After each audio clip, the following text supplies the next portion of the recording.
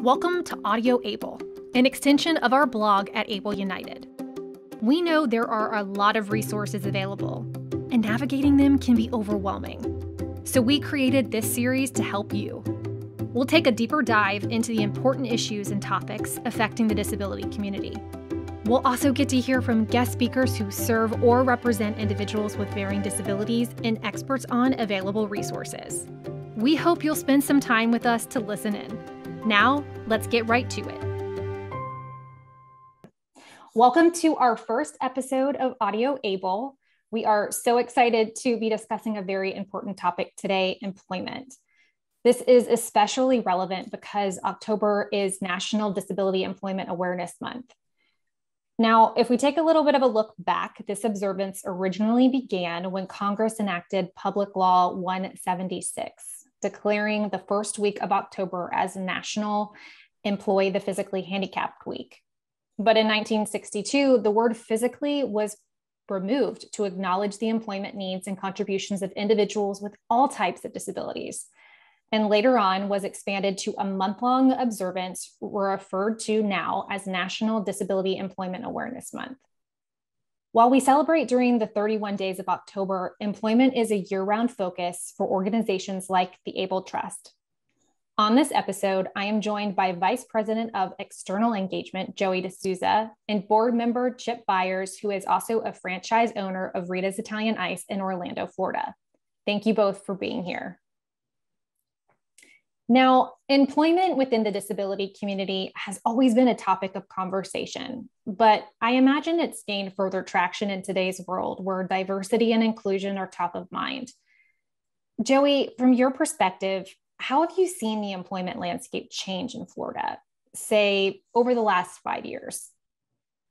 Rachel, first of all, let me say thank you for inviting us to participate in your episode today.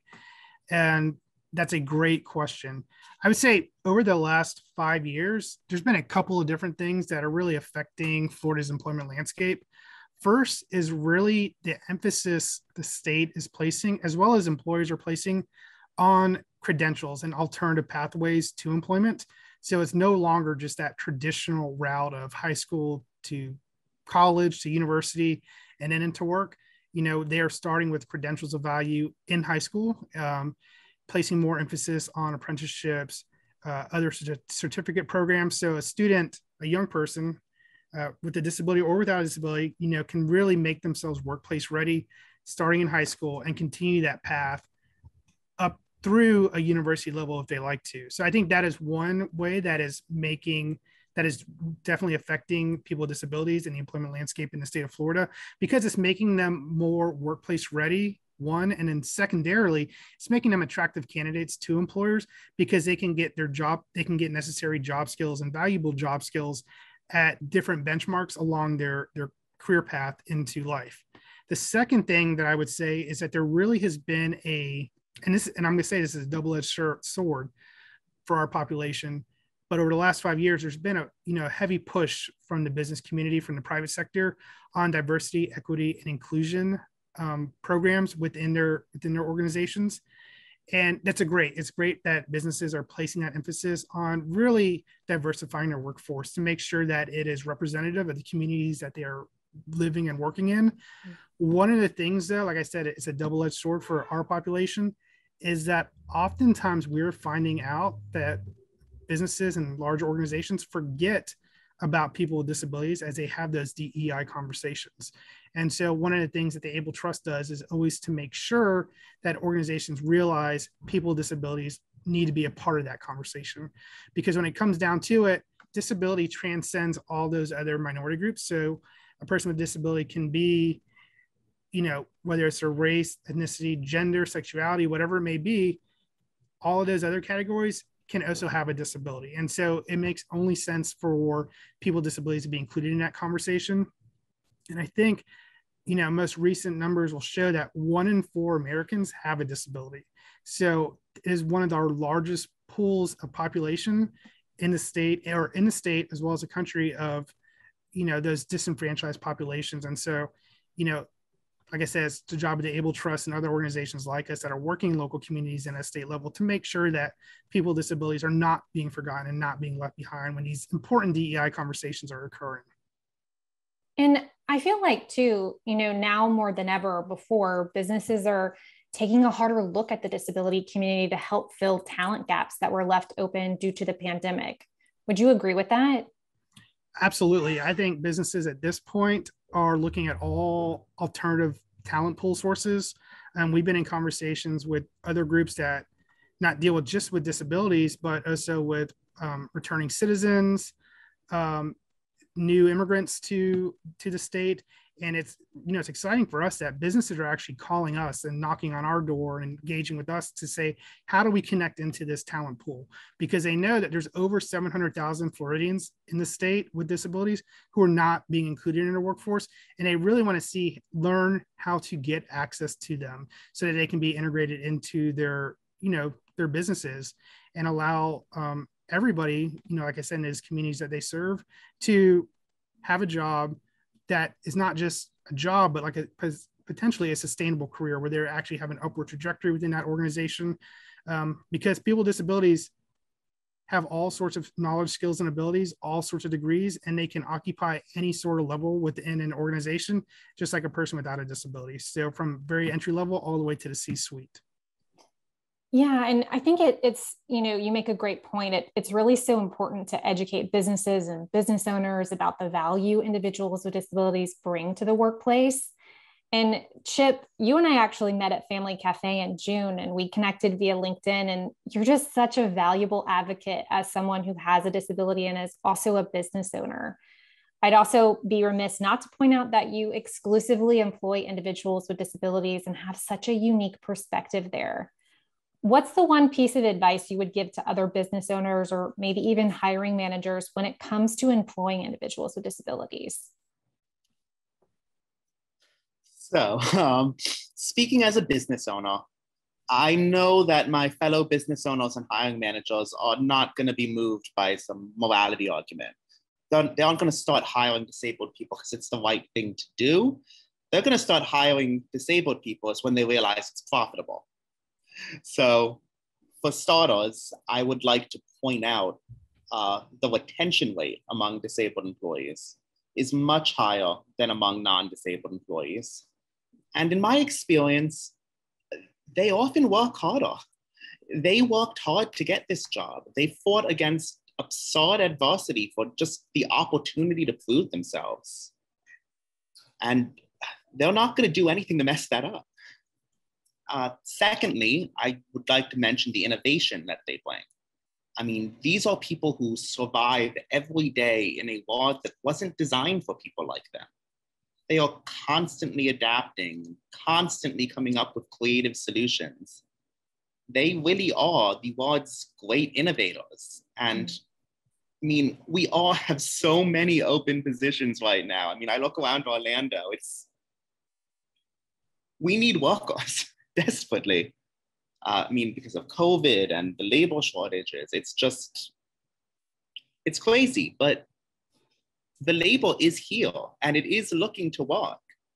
So my advice is just hire these disabled people and, help your business grow. So let's talk about a scenario here. Maybe someone's listening in and they're ready to either expand their current efforts or maybe take the first step in ensuring diversity and inclusion in their workplace. Joey, coming from the Able Trust, how do they even get started? So I would say, I'll be honest, the disability employment system can be difficult to navigate and difficult to learn if you're not living in it on a day-to-day basis. And again, full transparency, I've been working in the field for 10 years and I still have things that I learn on a day-to-day basis. So what I would say to somebody, to a business or an owner who's interested into tapping into this talent pool, is to go ahead and contact the Able Trust. We really are positioning ourselves to help be that connector, that tour guide, so to speak, to help a business or organization navigate that disability employment system so that you really are getting great employees and that everybody is benefiting from that. we want to help alleviate and reduce some of those fears and myths that that are consistently populated about people with disabilities. And we know, the Able Trust understands that those myths and those fears come from that lack of knowledge.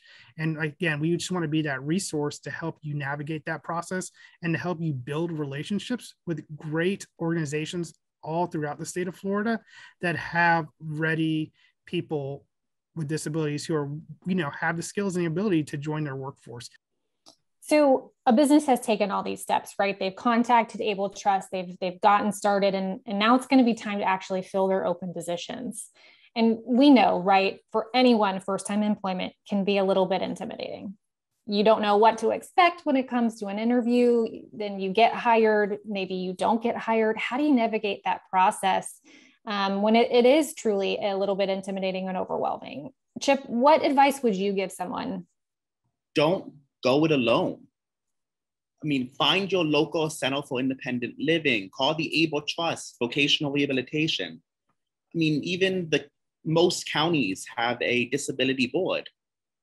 They know the good employers. The employers who were looking to hire people with disabilities, many of them have already reached out to these people, and they can connect you. Use all the resources available to you, even if you feel like, oh, well, I'm a pretty independent person. I don't need a job coach. I don't need that. You do. I would need a job coach. You need someone to get your foot in the door, someone who understands the system. Like Joey said, the system is not easy to navigate. So that's my advice. Now, if anyone were to take anything away from our conversation today, what would you want them to remember? Joey? So I'm going to talk directly to our business and hiring manager audience today. And the one thing I'd want you to really take away from this is that people with disabilities have not only the desire to work, they truly have the skills and the ability to work as well. In Florida, and I'm going to start with our young people, but in Florida, students with disabilities are graduating at a rate graduating high school at a rate very near their counterparts without disabilities. In Florida, students with disabilities are continuing their education at a post-secondary institution at increasing rates every year. So they are developing hard skill sets, soft skill sets that are making them quality and viable candidates for any business. And again, like I said earlier, from the entry level all the way to the C-suite. I understand that there's a lot of myths and concerns and fears, but at the Able Trust, we are there to be that tour guide and help you to understand, that workforce of people with disabilities and to help you get connected to them. So it's not a risk. There's just only reward if you're willing to go and take that first step. Chip, what about you? I guess what I would say is, when people hear disabled, they think medical or they think clinical. When I tell someone that I brought on a new disabled employee, the first question I always get is, oh, what's wrong with them? We as a society need to get past that. We need to stop looking at disability as like a defect and start recognizing it as a diversity. Disabled people have unique strengths. They have a unique culture, just like any other minority group. And just like any other minority group, their differences translate directly into strengths that any employer would benefit from. And for any disabled people or people with disabilities watching, you need to remember that as well. You need to remember all that you bring to a business. You need to remember your differences or strengths, because it's so easy to get discouraged or to buy into all that negativity. Stand up against that and remind employers, remind your boss, we have strengths and your business is better because we are here. Truly such a pleasure to sit down with you both for our first ever Audio Able episode. All month long, Able United is proudly celebrating National Disability Employment Awareness Month. To take advantage of the resources we discussed today, you can visit abletrust.org. Well, that's it for now. Have topics you'd like us to address? Interested in sharing a resource? Drop us a line at info@ableunited.com. Thanks for listening in, and we'll catch you next time on Audio Able.